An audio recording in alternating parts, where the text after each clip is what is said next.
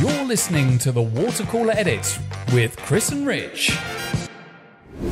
Hello everybody and welcome to another episode of the Watercooler Edit with my Bayut. On this episode, we'll be discussing new tips for newcomers. If you're new to the United Arab Emirates, welcome to the United Arab Emirates. Rich and myself here will give you 5 tips each on things that you should take note of while you're here.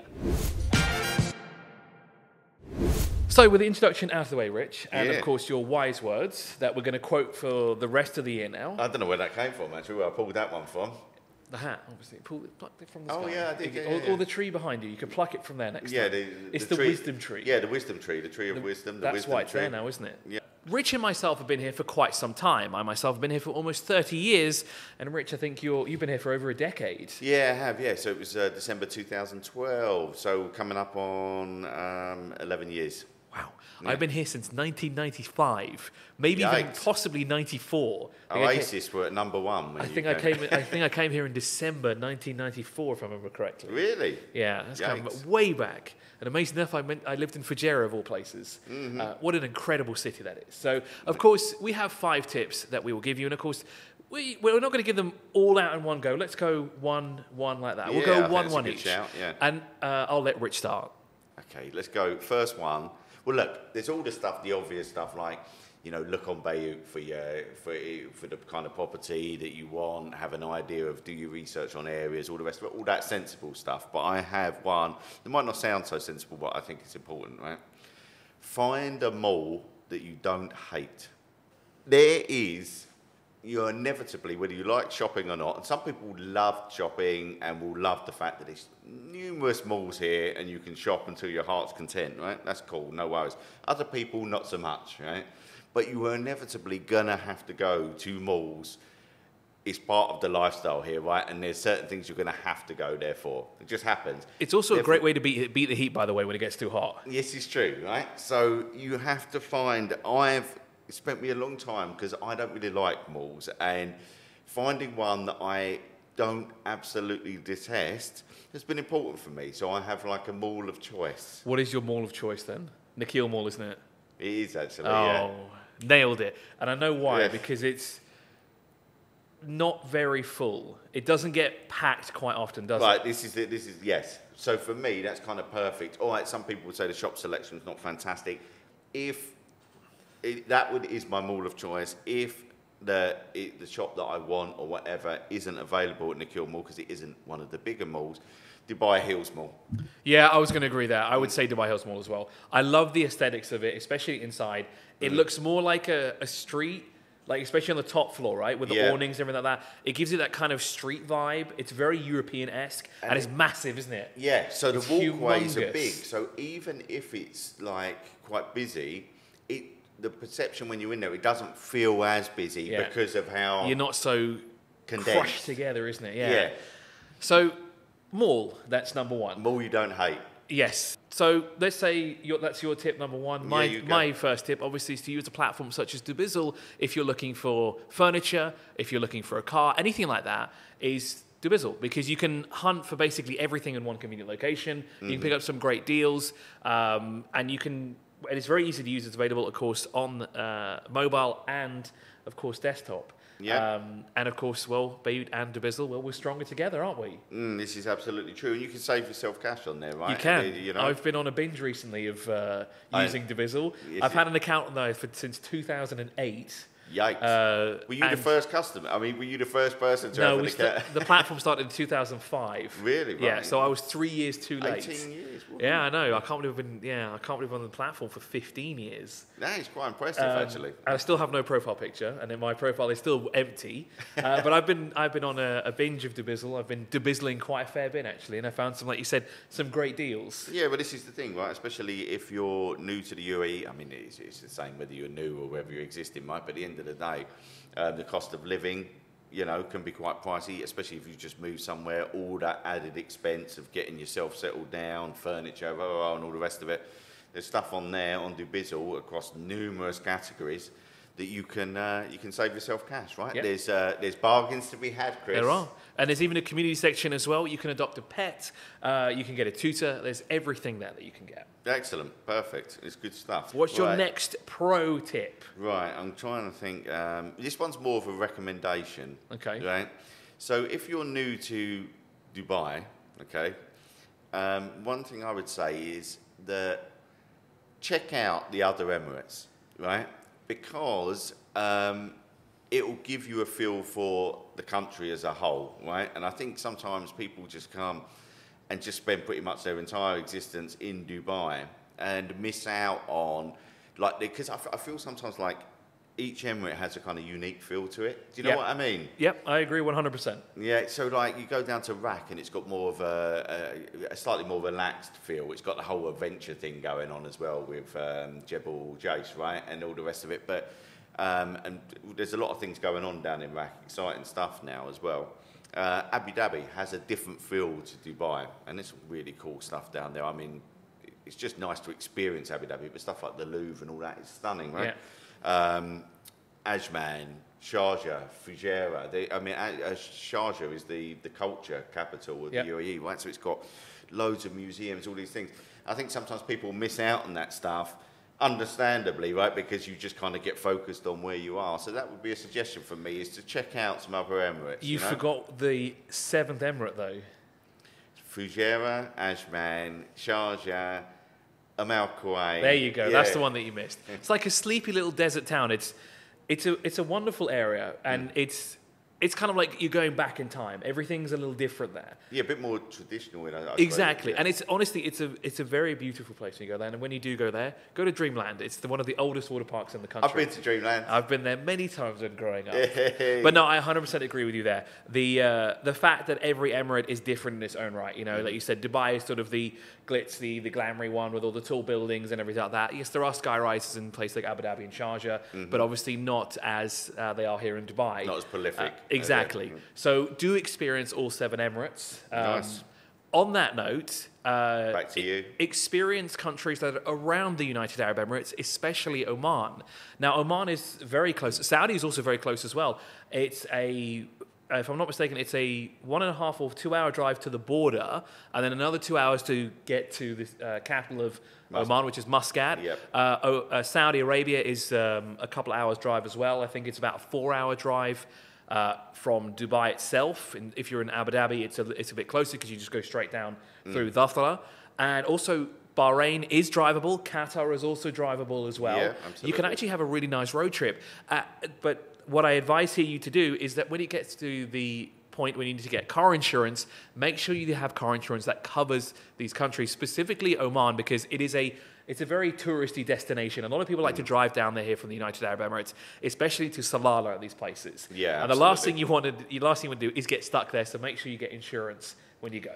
Yeah, we've actually got an article on the blog about planning a road trip to Salalah. So the insurance obviously being a part of that. I haven't been to Salalah. I've been to Muscat. I have too, and I've spent some time in Oman as well. And it's always that one thing I always forget, and I always take off because I'm like, you know what? No, I don't want to pay for it because I'm not going to go to Oman. And then a week later, someone's like, hey, we should go to Oman. We should plan to go to Salalah. I'm thinking, you could have told me this like a week ago, so I could have actually bought the insurance. Now I have to pay for it extra. No, I'd rather do it in one fell swoop. Totally know what you mean. I've got a recommendation for in Oman as well, actually. I went to the world's largest sinkhole in Oman. And I can't remember what it's called, actually. But you go and you can actually swim in it because it's got water at the bottom. How deep is it, though, if it's a sinkhole? Well, it's really quite deep, but there's no, you're not going to get sucked down into the middle of the earth if that's what you're worried about. You're not going to... If I go into the sinkhole and I sink, am I sinking in a sinkhole? Yeah. Okay. Yeah, and then you get, like I say, you get sucked down into the middle of the earth. Nice. And so the last thing you see is the Earth's core, and then you spontaneously combust. So I'll go through it, and then I'll pop out on the other side. So I'll probably pop out in some ocean somewhere. Yeah, absolutely. Okay. So that's obviously where the water's coming from. This is how it works. Exactly. Yeah. So check out that sinkhole. Okay. Yeah. But we're not going to count that as one of our tips for newcomers to UAE. That was that's a bonus. Now, tip number 3. Tip number 3. Okay, so we're going to go with find a cinema that you like, right? I mean, look, not everyone's going to go to the movies, but as a population, I think it's a fair percentage do. If there's one thing there's a lot of here, it's cinemas, right? Now, some people like a packed cinema, buzzy, vibey. They want it to be, like a little thriving hub of activity, right? I'm not that person. So I like cinemas where there's as fewer people as possible, so there's less chance of breaking your immersion into the movie. I agree with you 100% there. So what's your cinema of choice? And you can't say Nikhil Mall. Right, okay, that's a problem because I was going to say Nikhil Mall because I knew for it. the same reason that I like that mall. That it's a Vox cinema. It's a really nice cinema, different options available, and it's never that, for me, it's never that busy. If I used to always go to IMAX, Mall of the Emirates, Fox, but recently I have checked out, so my cinema choice is Nikhil Mall, but also Roxy at Dubai Hills. That massive screen, the biggest one in the Middle East, is quite impressive. But if you want a quiet one, it's Nikhil for me. So my choice is Arabian Centre. I think the cinema's called Cinema City. On multiple occasions, I've watched the Super Mario movie when it came out. I watched Detective Pikachu, and I can't remember. I watched another film, a Barbie as well. I watched in there too. Every time we've been, there's been about 10 people maximum, and I'm talking like we've gone in public holidays, we've gone during opening nights, or even a couple of days after, like maybe 1 or 2 days afterwards. I realize now that we're talking about this, our cinemas are getting packed now. We're going to have to find new ones that we can't tell people about. So my additional tip, I think this is my third tip as well, is to shop around. Don't go to one specific mall or one specific place to buy something. If you're looking for like things like electronics, gadgets, stuff like this, you'll actually find in Old Dubai, which is, say, Bur Dubai, Dira, Al Nada, even the places closer to Sharjah as well, you'll find some really good deals. Sharjah in particular has some incredible deals on electronics. And of course they are legit, and you can get some stuff that you won't be able to find here. I'm talking about devices, obviously, like certain phones. I know when Windows Phone first came out, they didn't sell them here officially. I bought all of them from Dira at the time. Really? Cool. Same with games, things like this. If you're a gamer, you can find some really great deals in Old Dubai. Yeah. So I think that's a really, really good point. Shop around. Don't forget Old Dubai, because there's some good stuff down there. And the shopping around thing is so relevant because the fluctuation in prices here can be quite staggering, right? And you can end up paying an absolute whack for something, and then you get that horrible feeling like 3 weeks down the line when you happen to be somewhere else and you see the same thing you bought for about half the price that you bought it. This happens far too often. Disappointment, right? It's and there's some sort of thrill to this as well. Like you kind of get a kick when if you're really into something and you really do like looking for certain things, right? Yeah. You can shop around. You can spend a good day or two looking for this kind of stuff, and why not create a vlog about it too? Something that I've been meaning to do for literally years now, and I just haven't got around to doing it. With your epic video games collection and your hunting down of the games, pretty much, right? Yeah, you should do this. I should one day. It's long overdue. It is. Okay, I'm going to go with.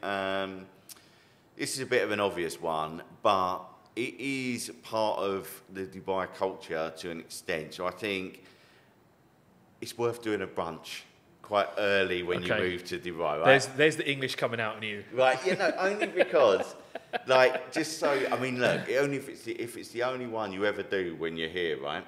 But just because it has been part of Dubai's culture for such a long time. This is true. And there's different types of brunches, right? So it doesn't have to be like one where everyone's standing on the tables ridiculously inebriated with alcohol.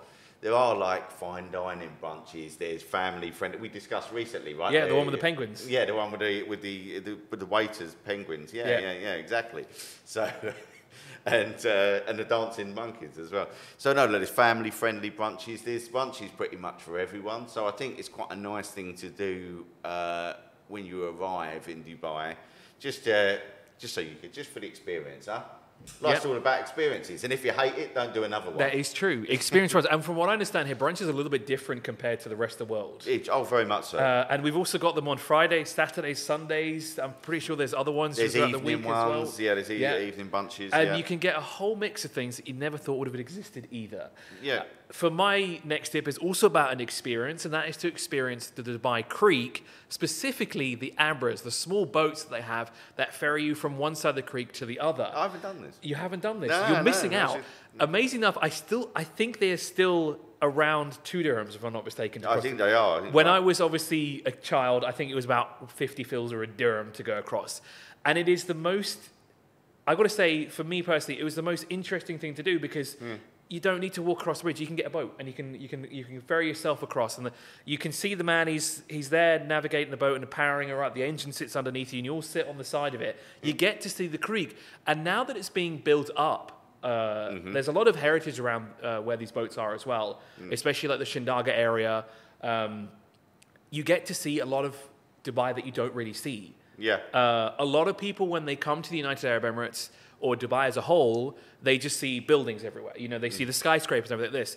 There is such a rich heritage in this country, especially in old Dubai. It's incredible to see. around the creek, right? Yeah. That's a lot of where that heritage and that tradition was. That's where Exactly, and that's where it's all started. So I can move on to my last one? Yeah. Okay, last one. I'm going to credit my wife for this one because I was talking to her about this last night and I only had 4 and she came up with this one. I thought it was good. Right, so basically, get the number of a local pharmacy to you that delivers and a local supermarket to you that delivers, right? So not your kind of major ones like Carrefour or Choichums, but like the little local supermarkets you get within buildings and stuff like that. Because it can be like a lifesaver is a bit strong, but like, you know, that time where you've run out of milk, you've run out of ice, you need some bottles of water, you're not feeling very well, you need some meds from the pharmacy or whatever. We've got a pharmacy really close to us and a little supermarket really close to us. You just call them up and they deliver within like 20 minutes or whatever. And it's really, really handy to have that option, especially also as well if you're just feeling lazy and you can't be bothered to go out, Chris. And the best part, by the way, if you're new to United Arab Emirates and you don't know about this, by the way, what Rich is saying here is 100% true. You can also order this stuff at any time of the day. You can call the shop up. You can call the pharmacy. You can even get food delivered 24/7. Okay, in some parts, maybe not, but you can do it. And it is possible. And this is something that obviously people won't be used to. Like, I'm not used to it when I go back to where I'm from because I don't understand how that works at all. I'm used to 24/7 convenience. And a lot of things here. If you want to go shopping at 4 in the morning, let's say you want to buy something, guarantee there'll be a shop somewhere open. Malls are open till 1 a.m. During Eid, they're open even later. You can get pretty much anything and everything when you want it. You absolutely can. This little supermarket club, and I think also it's quite nice to support the little smaller supermarkets sometimes as well, right? Because obviously Carrefour, Spinach and all the rest of it, they're doing all right, you know what I mean? But sometimes the smaller supermarkets can struggle. So, but I've called them up at like, you know, they've delivered at like 1 in the morning and stuff like that. We've had the pharmacy deliver at 1 in the morning, but when Jay hasn't been particularly well and we've needed some meds and stuff like that. So that convenience is there, which is very, especially, I'll be honest, if you're coming from the UK, that is very unusual. Yeah, where stuff closes at 5. How do you get anything done there? Seriously, you can't do anything. Shops close at 5:30. I mean, at least supermarkets now stay open later, but like shops in high streets and stuff close at 5:30 in the afternoon. Can you imagine doing that here? Like, people would be like, what? I mean, honestly, it did happen for some time, and this goes into my next tip. I have actually many more tips, but I realised... we need a drum roll, because this is the last tip. We're going to run out of time. So my final tip here, I guess it's our final tip here, isn't it, on the water cooler edit, is Fridays. Now, if you're new to the United Arab Emirates and you're new to the culture, you're new to the religion of Islam as well, be respectful between the hours of 1 and 3 p.m. here because it is prayer time. Friday prayer is very important. It is the most important prayer of the week. And obviously Muslims will go and pray. They will go out to the nearest mosque. They might go home to do prayers there as well. They go with their family. Everybody goes. And it can be a little bit weird for newcomers because they might not be used to it, right? Yeah. You might see people praying outside the mosque. They might be on the road or stuff like this. Mm-hmm. Please be respectful and please be mindful of this because, again, it is a very important time. Don't drive past mosque blaring music as loud as you want. Be respectful, especially during the call to prayer. Just don't do that whatsoever. You wouldn't like it if someone did that to you. Don't do it the other way around. Completely agree. Also, just be aware that if you need to get anything done between those hours, if you want to go shopping, especially in some older places in Dubai, they're not open. You will not get anything done between the hours of 1 and 3. Yeah. There are still a lot of companies that do split shifts. There are a lot of shops that have split shifts. They will not be open during the hours of 1 and 4. This is not just on Fridays, it's actually during the week as well. Mm-hmm. You won't be able to do anything then. You could be able to do stuff from 9 to 1 and then from 4 till about 9 o'clock in the evening. Yeah. So it might be a bit of a culture shock here, but obviously do keep that in mind. Yeah, it's changed quite a lot, really, hasn't it? Because now, obviously, Friday used to be part of the weekend, but we've transitioned at the start of last year to the Saturday-Sunday weekend. I mean, I've been here long enough. I've seen 3 weekend changes. Yeah, because it was Thursday, Friday originally. Thursday, Friday, Saturday, Friday, Saturday. Now it's Saturday, Sunday. Yikes! And Wednesdays were half days. Yes, I remember that. Really? Yeah. Especially for school, anyway. Interesting. Yeah. Look, I completely back up what you say. It's just a case of being culturally aware and respectful, right? Treat others how you'd want to be treated yourself. I think that's pretty much what it's about. Exactly. I think that's a fantastic one to end on. Way. So thank you so much for joining us on this episode of the Water Cooler Edit with Bayut. Of course, you want to learn any more about the subject that we've discussed and you want any more pro tips, don't forget to leave us a comment down below, especially if you've been here a long time or you're a local. Let us know and let everyone else know a bit more about the country and what they should do and what they should be aware of and things like this. But thank you so much for watching and we'll see you next time. You're listening to the Water Cooler Edit with Chris and Rich.